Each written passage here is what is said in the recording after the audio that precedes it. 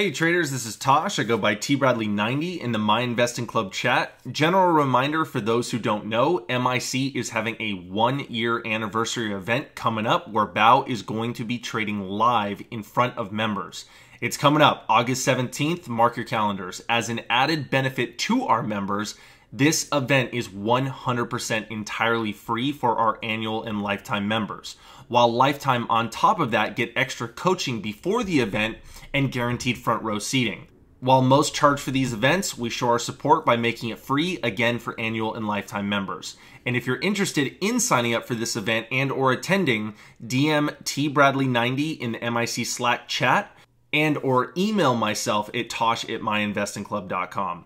Now, today we have a very special video for you guys, just like every week, but today, one of our head moderators, Austin, who goes by Aloha Trader in chat, is back for his second round of his weekly Thursday webinar. He is both long and short biased, and Austin is going to talk about MIC strategies, market conditions, and he takes members' questions live and answers them. While this is just a preview of the full-length, almost 2-hour webinar, if you want to watch the full-length or any of our exclusive content, then become an MIC member. So yeah, this is going to be the second webinar in the series, and let's get to it. So the order of operations, I'm going to be going through important trades. It's important is a very funny word to use in this slow market, but I tried to pick the trades that were kind of the most important. A couple of them today, because it was such a slow week, I actually pulled from today. We're going to go through market segment. I'm hoping to do this every single week. Got a couple key topics I want to go over. Psych Center is the new segment where I talk about a psychological aspect of trading. This is probably going to be my favorite segment. But I'll try not to burn out on all my favorite topics right away. I'll try to spread that out, and then we're going to end with Q&A. So let's get to it. All right. So last week I talked about the market and how it was just after earnings season, and we just had like a flurry of IPOs at JMIA and Tiger, and Lyft, and we got Uber. There's a couple more pins. So we had all these IPOs going on, and earnings season was just coming to a close, and so the small cap market was really dead, and it's kind of continuing this week. But I feel like we're starting to regain some traction in the small cap land. I feel like we are trying to, the market is trying to get one more pop before summer. Hey, Val. We're trying to get one more pop before summer because it's close. And you can kind of see this in the attempts in the recent days. We've seen PDSB, a super low float, try to go, and it failed. ELTK was today's runner, and it tried to go. CLRB was yesterday. Anyway, so I want to go over some important trades. I want to start with this one because I already recapped this one, so this one should be pretty fast. Roku. Roku was I had 2 trades on it. I had a quick scalp on it, and then I had kind of like a failure to continue higher short on it. Kept that trade. So let's go on to the next one. UVXY, kind of want to go over this again. I'll start by saying that new traders should not trade UVXY. It's a very complex setup. But the reason why you will see, I want to explain the reason why you will see some traders trading this is because a lot of people like to trade the UVXY when there's fear in the market, because that's what UVXY is. It's based off the VIX, which is the fear index of the market. UVXY trades off volatility. UVXY trades on the volatility and the uncertainty of the market. And CLRB. So this is going to be a fun one, right? So CLRB was a trade where I was willing to take because coming into this week, earnings seasons is over. I was really kind of hoping that maybe this one might be the one. I'm always looking for the stock that's going to ignite the small caps again, right? I'm always looking for that stock. I looked for it on ELTK today. I looked for it on CLRB yesterday. And so the first thing I noticed was that, like, in the morning it ramped up, made a higher low, ramped up, and it made another higher low. So I was thinking, okay, this stock is trending. Now, it's a very steep trend, right? It's a very steep trend, but I'm willing to bet that it's going to continue because people are kind of desperate for that trade. And I was right originally. And I was willing to recycle. And if you look at the daily chart, if you guys have your, I couldn't fit both on the screen, but if you look at your daily chart on CLRB, you're going to see a $2.65 level. I really liked it. The reason why I entered the trade was because the 265 was the higher low, right? Originally, I had this, and this as a higher low. But then as we get larger, I start to consider this and this as the higher low. And you're going to see as the time goes on, I'll show you this in another trade too. As the time goes on, the lows and highs, see, I don't count this low. I don't count this as a low right here. If I did, I wouldn't want to be selling into here. I count this as just on the way up. Now, so that's my rule of thumb. If I'm willing to start my position, even a feeler position, right, at the exact time that I want to borrow it, I will borrow it. Or if if it's a B setup, but I think I might get to use it, I'll locate small. But, if it's a B setup and I'm not willing to start, I'm not locating it. I used to locate everything, but then I started longing, and now I only locate the A's for sure pre-opportunity to start, and I only locate the B's if I'm at the moment of ready to put the starter position on. What is confirmation of a stop? Should the candle break the support line and close below? Yeah, I kind of just talked about that. Like, there are certain situations where it depends. Like, if it's that critical moment where this is my stop, but like I do want to give it that wiggle room, it kind of depends. If it slams on high volume, I typically don't need to let it. I typically don't need to let it close. Like, if it's a super large volume candle relative to the other volume candles, or super large range candle relative to the other range, I don't need to like let it continue, like let it close. Because like, what if you had that 1440 stop on IOVA, and you said, well, let me just see if it closes, but it just tanked on a candle, like imagine that was a red volume, like something like that. You don't want to let it close and let it go from like 1440 to 20 to 10 to 14 to 1390. You don't want to let that happen to you. So if it's super high range or super high volume, I'm typically not waiting for it to close. If it's just kind of like it dips, and on the level 2 you can kind of see that it's very like weak, then I might want to let it close or do that over and under. It all depends on the price action. I am not attending the webinar, just here on the phone. No problem. If you finished it, we'll ask in the weekend mentoring. Thanks. If you answered, I will hear it in the recording later. Well, that was funny. Should have read that later. Earlier. I do not even know how to borrow. No borrows. I don't. No borrows, no worry. That there's always a next plan. When in bankroll building phase, do not stress about finding locates. Probably LeBron James is trading already. Got all of those. How much percent-wise is too overextended to take a long, in your opinion? But as Jesse Livermore says, right, like the stock's never up too high to buy. But in small cap land, I don't think he was referring to, I think it was general, but when you're talking about a pig, so 300% is about where I draw the line. 300%, even 200%, I get a little bit sheepish. 200 to 300%, like I used to have this funny joke where it's called the 100% pattern. All you have to do is wait when low flows are really hot. All you got to do is buy a stock that's up 100% and sell it at 300%. Because there was a time when like everything goes up to 300%. And for what I've noticed, for the most part, in a day, stocks will typically kind of demand starts to thin at around 300%, unless you got a true black swan on your hands. But yeah, like 200 to 300%, and I won't. I will still long 100% stock up if the price action's so good, because how many people are willing to short a stock that's up 100%? Normally those are loaded, and that's how you get to those 200 to 300%. People short it because it's up 100%, and of course it's too much. That was a lot. What helped you to get over the fear of pulling the trigger? Time, bro. Yeah, so kind of what I talked about earlier. You have to slowly grow the ability to take risk. And when you have that zoomed out perspective where I'm going to make 1,000 trades, I can't be afraid of not taking this one because it's a loser, or it could be a loser, right?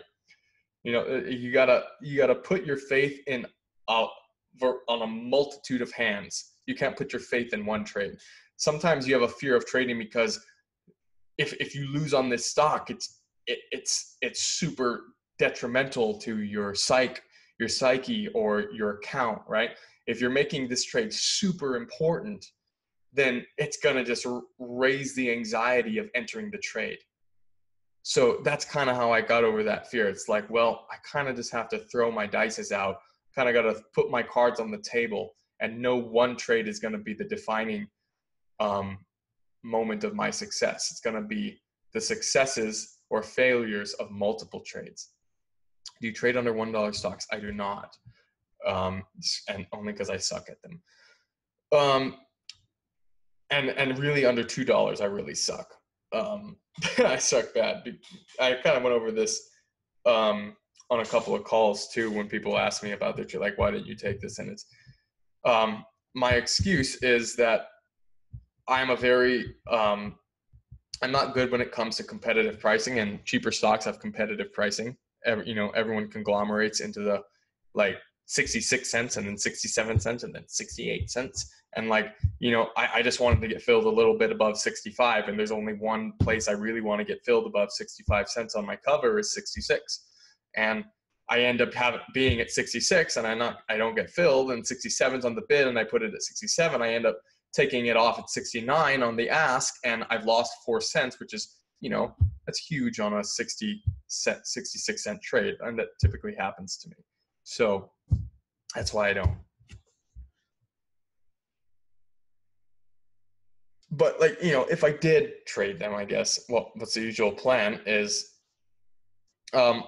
my usual plan would probably be just basic support and resistance. And I would, my plan is probably, instead of 66, I'd probably want to put it at 67. I'm willing to take a little bit less of the gain. That's probably how I would go about it. Just still the same price action rules over and under support. Which one's going to hold? Why is it holding? Why is it not? NBY.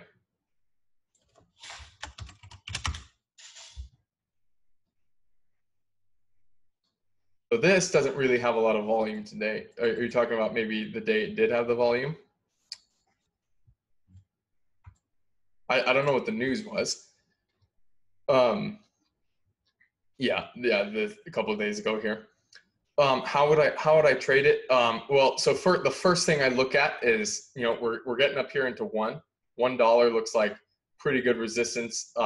This is kind of where we broke down 75, looks like a pretty good resistance. And when we're spiking up, I'm immediately looking at these levels like 71, 75. I guess you got to really zoom in. It's important to zoom in on these small caps because cents matter, right? Yeah, 73, 71, $1 obviously is whole. So I'm looking at the most relevant volume. There's no volume levels in recent history, so I just go for the most recent level. It's going to be probably that 73 level. I might group that with 75 depending on how it trades. The $1 level, and yeah, probably that 70 cents level. So yeah, so I'm watching it, and it's blowing right through 70, so I'm not using 70. So I'm kind of looking at 73 next, blows through 75. So I'm kind of I'm not doing anything here. I'm kind of waiting for it to show me what it's going to do. And if it's starting to hold a certain level, or if it's starting to top out at a certain level, I guess 75, this 73 to 75 is the most critical level. So I'm just observing what it's doing here.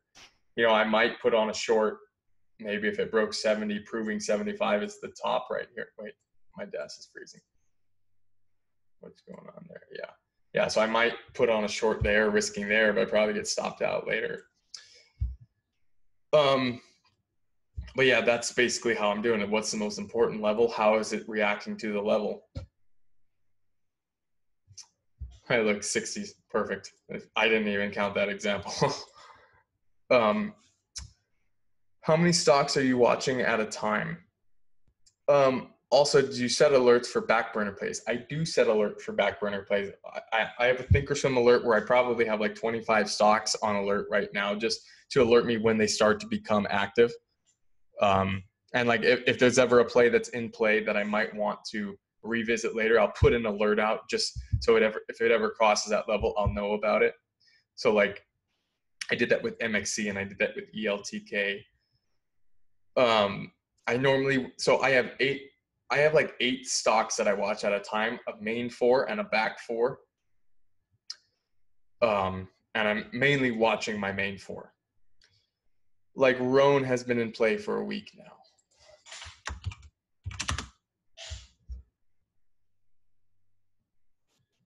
So what's the question with Roan? How many stuff? Like, do I want like a back burner play? Okay, so like would I set an alert for this?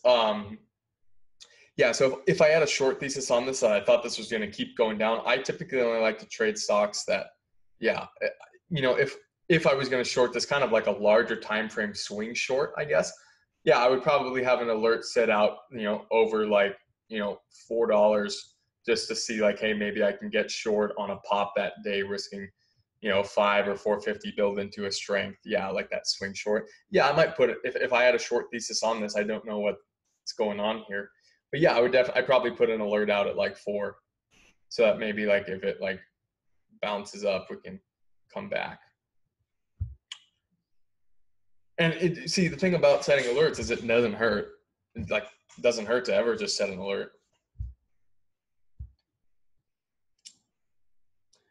I know you say you don't use level 2 that much, but what are your thoughts on having level 2 open at the same time for the tape? Well, I always do have level 2 open at the same time. I always have level 2 open. One for all the orders to watch the speed and another for strictly blocks and spot money. Are you talking about tape or like the montage? I think you're talking about the tape, like time and sales. Yeah. So, I mean, it's so like, again, like that matters more on a micro time frame. I don't typically do a whole lot of super micro time frame ideas, but I think, yes, I think like if I was a scalper, it's something that I would consider. I do actually have on my level 2, I filter out anything less than like 50 shares. And I would do like 100, but sometimes like you'll see a whole bunch. You'll see like, you can see like 10,000 shares go in 100 shares at a time. And I do want to be aware of that.